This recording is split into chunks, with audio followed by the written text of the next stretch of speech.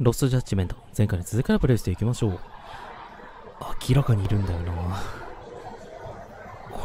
これはおじさん、何してんの？あ、何してるんだあの人。噂のストーカーってあれかな？そこの人、何してるんですか？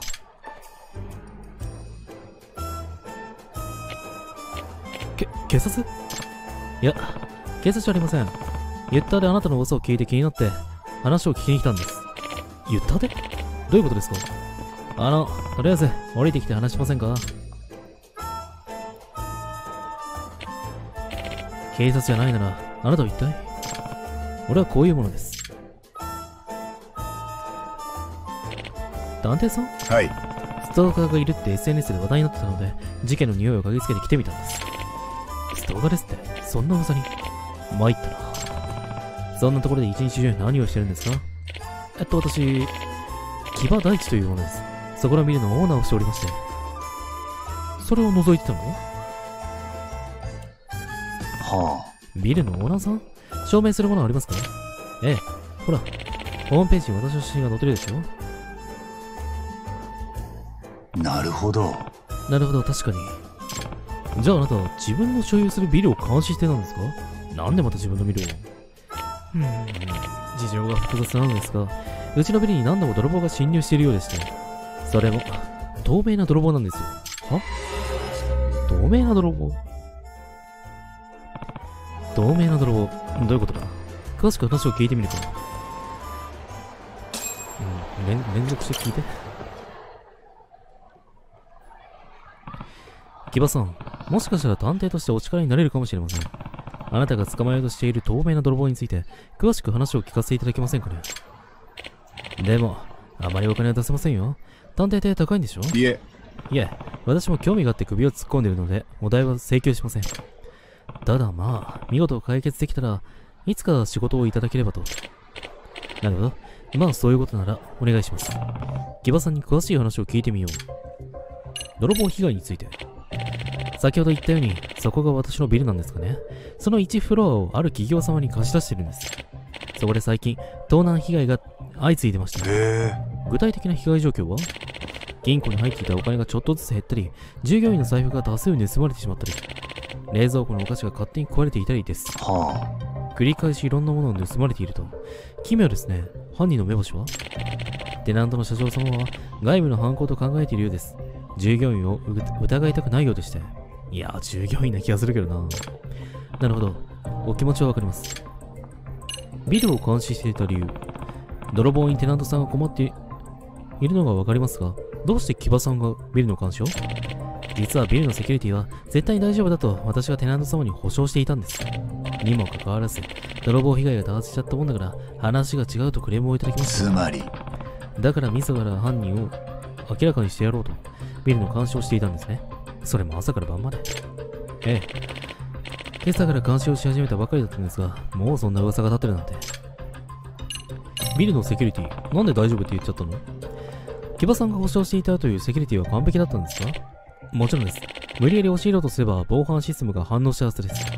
それにビルの廊下は監視カメラだってあるんですが、そこには誰も映ってないんです。それって。だとすると、やはり内部の者による犯行の可能性が高いのでは？どうでしょうね。ただ、従業員の財布が会議中に全員分盗まれたらしいです。でもその盗まれた、そうか、会議中だったらあれか。犯人が内部にいるなら、全員分盗まれるというのはおかしいですよね。その辺は嘘つければ何度でもなるからな。それは確かに。ただ、犯人が疑われないために自分の財布も隠した可能性はありますね。それはそうですが、盗まれた直後、荷物検査をしたそうです。その時、誰も盗まれた財布を持っていなかったとのことです。荷物検査の前に財布を外部に持ち出した可能性はないですね。その場合、財布を持ち出す従業員の姿が廊下の監視カメラに映っていたはずなんです。ですが、財布が盗まれてから荷物検査をするまで監視カメラには誰も映っていませんでした。外にフロア内も徹底捜査したそうですが、盗まれた財布は見つからなかったそうです。なるほど。確かに従業員が犯人である可能性は低いですね。だから犯人は透明だと？透明ならカメラにも映らず、盗んだものを持って外に出られるからですか？ええ。我ながらバカバカしい考えだと思っています。木場さん、そのフロアは調査できませんかね？調査ですか？それで泥棒に正体が明らかになると。はい。ええ、あるいは、お力になれるかもしれません。わかりました。テナント様に聞いてみます。OK だそうです。ぜひ調査してほしいと。それはよかったです。準備ができたらおっしゃってください。フロアに案内しますので。いや、もう行くよ。フロアを調査させていただけますか？わかりました。案内します。ハゲてるね。桜坂さん、調査の許可ありがとうございます。犯人、明らかにできるんですって？ええ、こちらの名探偵、八神隆之さんがズバッと解決してくれるそうです。ほう、名探偵。前処します。どうぞ、好きに調査してください。社員には休憩を取ってもらっていましたので、ありがとうございます。ちなみに、ここは何の会社なんですか？消費者金融です。確か以前は別の会社が入っていたと思うが、テナントが変わったのかな？消費者金融ってことはお金はたくさんありそうですね。ええ。泥棒もそれが狙いなんでしょう。実は何度か金庫からもお金を盗まれていまして。それって、その金庫、相当厳重なロックがされているんですよね。もちろんです。部外者に開けることはできないはずです。内部の犯行ではないとすると不可解だな。泥棒が入る時間帯について聞かせていただきます。営業時間が終わった後の深夜や朝、従業員が会議でフロアを空にするタイミングなのです。会議室はどこに？ああ、うちは狭いんで、貸し会議室を借りてるんです。すぐ隣のビルなんですけど。なるほど。深夜や朝が盗まれるのが分かるとして、ちょっとフロアを開けたタイミングにも盗まれるとすると、おかしいんですよ。ちゃんと戸締まりをしてますし、出入り口には監視カメラってあるんですよ。ところで、ちなみに、フロア内に監視カメラはないんですか？ないですね。従業員を監視するのもどうかと思いますので、検討もしましたが、ちょっとそれはないかなと。なるほど。わかりました。では、フロアを調査させてください。何か分かったら報告しますので。よろしくお願いします。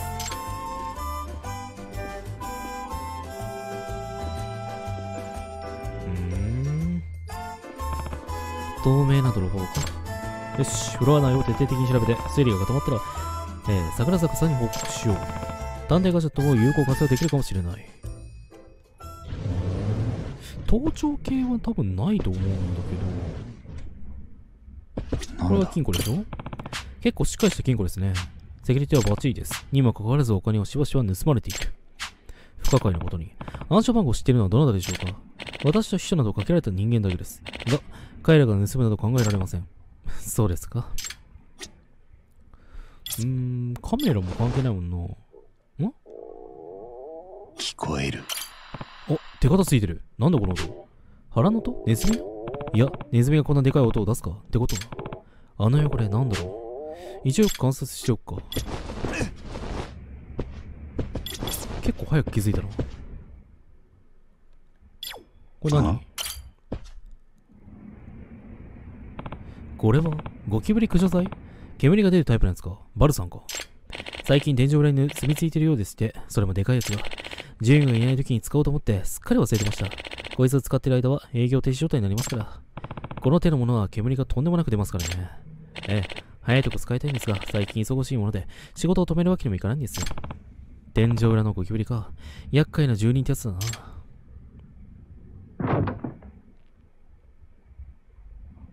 すごい音すんな。でかいみたいだけど、本当にゴキブリか？このでかさのゴキブリだったらめちゃくちゃ怖えよな。これは。あれは人間の手の跡か？なんであんなとこに。八神さんどうしました？桜坂さん、あれは天井の点検口ですよね。なんか人の手垢のようなもの、手垢のようなものの跡がありますけど。あれ、なんでしょうあれ。気味が悪いな。ちょっと開けてみてもいいですか？どうぞ。では、失礼して。よし。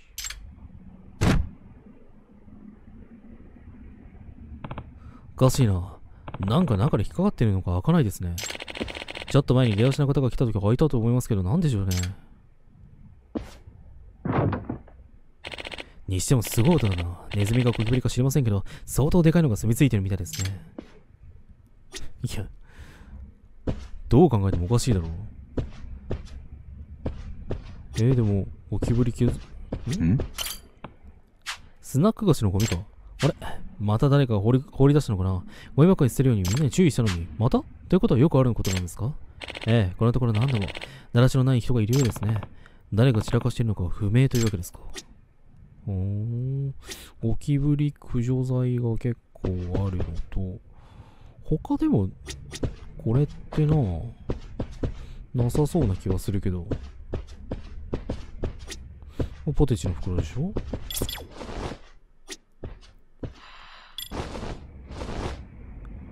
電波は別にないか。明らかにここだと思うんだけど。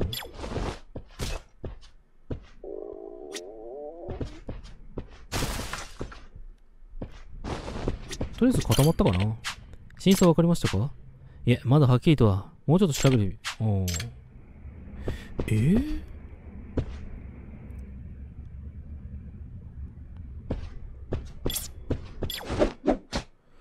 だってこれぐらいでしょ？で、電波もなし。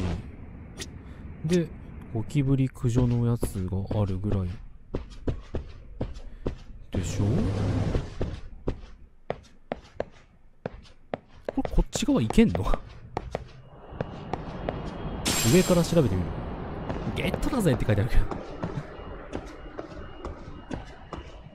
ど。これいけんのかな？高級タバコの吸い殻。試験目を集めるんじゃないよ、まったく。これ下にだって降りるやつでしょ？ちょっと待っ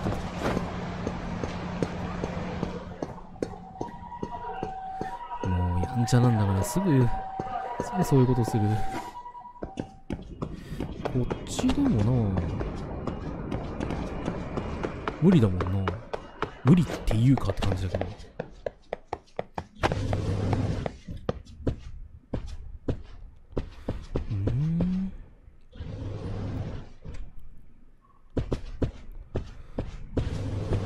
他でも冷蔵庫とか見れないしな。でもどう考えてもここだろう。だって開かないんでしょこれ。開かないっておかしいよな。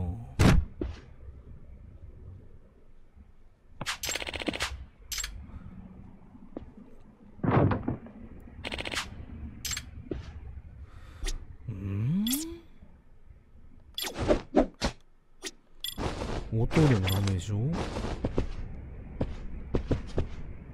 あとでも気になるもんがないんだよな。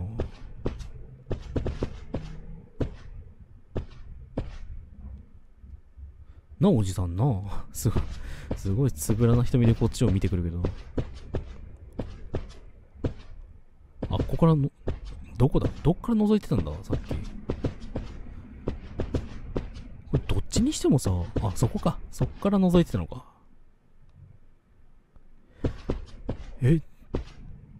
これぐらいじゃない？ゴキブリ駆除剤でしょ？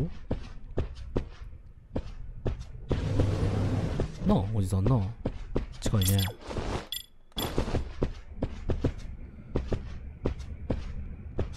これこっちとかなんか、他のとことか開かないの？ここ行ける？ここ行けない？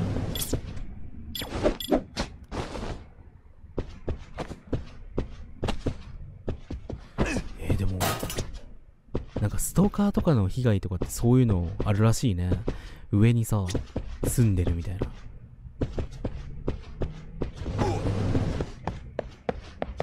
でも下行ってもダメだよね。これ猫カフェでしょ？猫入れんの？入れない？入れない？そんなん猫カフェに入れないなんてことがあるのか？あっていいのか？許されるのか？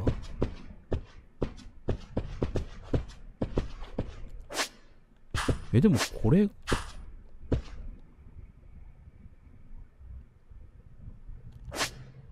実際ちょっと待って、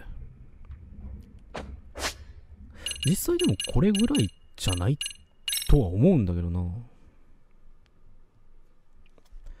依頼じゃなくてスクール日誌トゥードゥでしょ。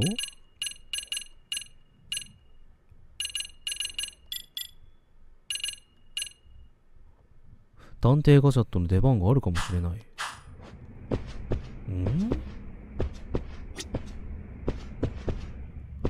なんかここら辺にさ、足跡とかあったりしないのかな。そんなぐらいしか考えらんないんだけどな。なあ、おじさんな、おじさん。おじさん、もうちょっとなんか手伝ってくれてもいいのにな。何調べりゃいいんだ、俺。ちょっと待って。すごい。すごいことになってるから。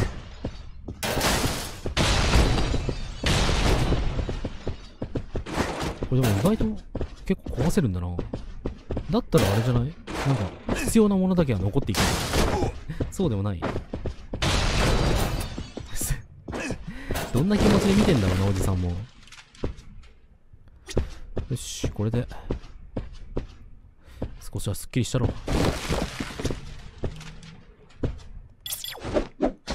音が鳴んのここじゃないもんね。この辺とかでも行けそうなんだけどな。なんで登れないんだろう。会社これでいいのかな。使ったらよくないこれもう。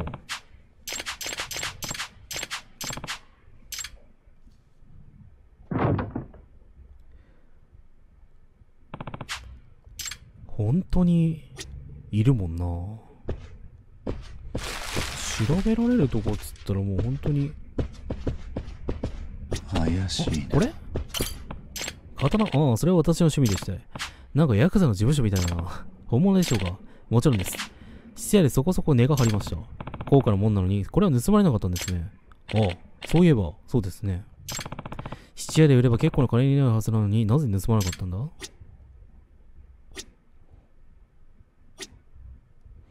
質屋で売れば結構金になる。で、これは冷蔵庫があるんですね。ええ。従業員用です。そういえば、従業員の食べ物をしばしば盗まれていました。お菓子が食べられたって聞いてます。ええ。プリンやアイスがなくなったり、食べかけの弁当が空になってたり。腹をすかせた泥棒が盗み食いしたということですかね。しかも頻繁に。引っかかるな。おじさん、オフィスはもう調べ尽くしましたか？ええ。十分だと思います。一通り手がかりを調べられたこと。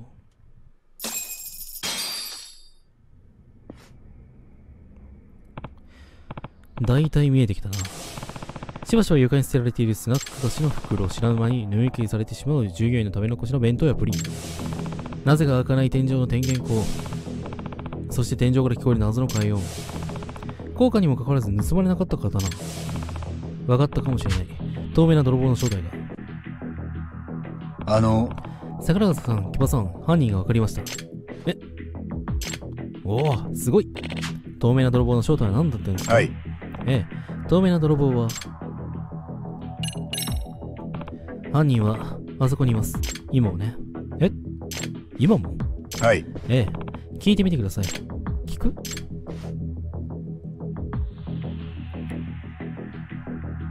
腹の音か。なんだ？この音、でかいゴキブリかと思っていましたが。いえ。ゴキブリとしてはちょっと大きすぎますね。天井裏に住んでるんでしょう？住んでる？はい。ええ。だから外に出る必要もなかったですし、監視カメラにも映らなかったんです。盗んだ現金や財布を天井裏に持ち帰ったのでしょう。豪華な刀だけは盗まなかったのは盗めなかったからだと思います。盗めなかった？要するに。あの小さな点検口から刀を天井裏に入れるのは大変そうです。そうなのか。高さも低いってことか。あ、そういうことですか。食べ物がなくなっていたのは泥棒が腹が減った際、フロアに降りて飲み食いをしていたからだと思います。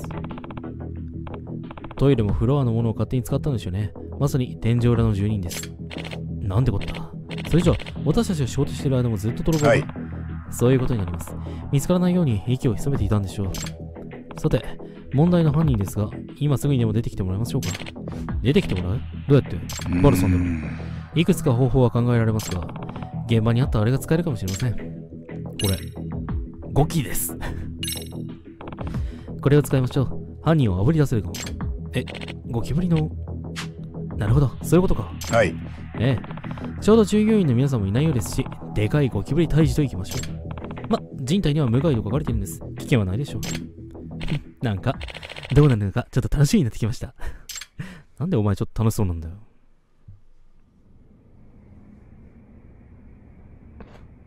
うわぁ。これたまらん。畜生。あ、まったく。思い通りあぶり出されたようだな。巨大なゴキブリが。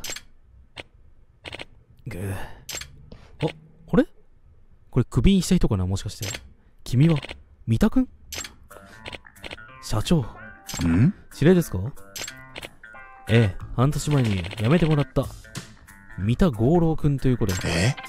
私は辞めた？じゃあ天井裏に住んでた犯人って。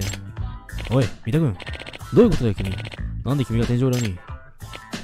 だって会社クビになって家賃が払えないから、家に帰ったら借金取りだって来るし。は？マジかよ。まさかずっと住んでたのか？会社をクビになった後から。ええ、クビになった夜に会社を出ずに居座り続けることにしたんです。天井に住んでいれば借金取りにもバレなかったし、バレないし、冷蔵庫の飯ならタダで食えるし、暖房も効いててあったかいし。なんてやつだ。ずっと中にいたから外部から侵入する必要がなかったってことか。だから廊下の監視カメラにも映らなかったし、防犯システムも反応しなかったんだな。なるほど。うちの防犯システムは完璧なはずですが、外から押し入ろうとしなければ反応しようがないですから。なあ。従業員の財布を盗んだり、金庫の金をくせえたのもあんただな。そういえば三田君も金庫の暗証文を知っていたの。おい、金はどこにある？天井裏にあります。監視カメラに映るから逃げるに逃げられなくて。バカだろ。持ってきてくれ。揃っているか確認する。はい。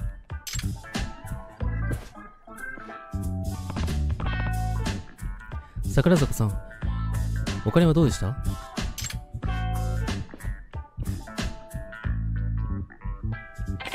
ええ、すべて揃っていました。財布も従業員のものはすべてありました。よかったです。ところで。で、どうします？警察呼びます？いえ、お金が戻ってくるなら警察は勘弁してあげましょう。彼に辞めてもらったのは会社都合でしたし、申し訳ないと思っていたんです。はあ。そうですか。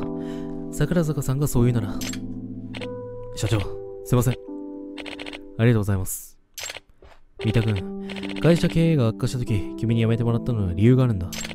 まだ若く、能力も高い君なら再就職できると思ったから、本当に申し訳ないが辞めてもらったんだ。能力が高い？俺が？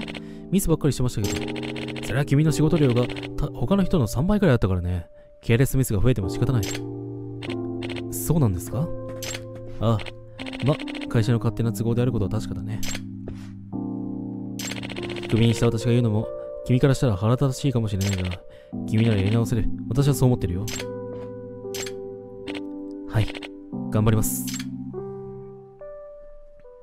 いい話風だけど。八神さん、ありがとうございます。おかげさまで一件落着です。それにしてはまさか、天井裏にクビになった従業員が住み着いていたとは驚きました。全然気づきませんでしたよ。八神さん、これは少ないですか？お礼です。あ、いいの？ありがとう。それじゃ、俺はこれで失礼します。探偵事務所はいつでもお仕事募集中ですので、機会があったらぜひお願いします。ええ、知り合いにも宣伝しておきますよ。名探偵八神隆之のこと。透明な泥棒。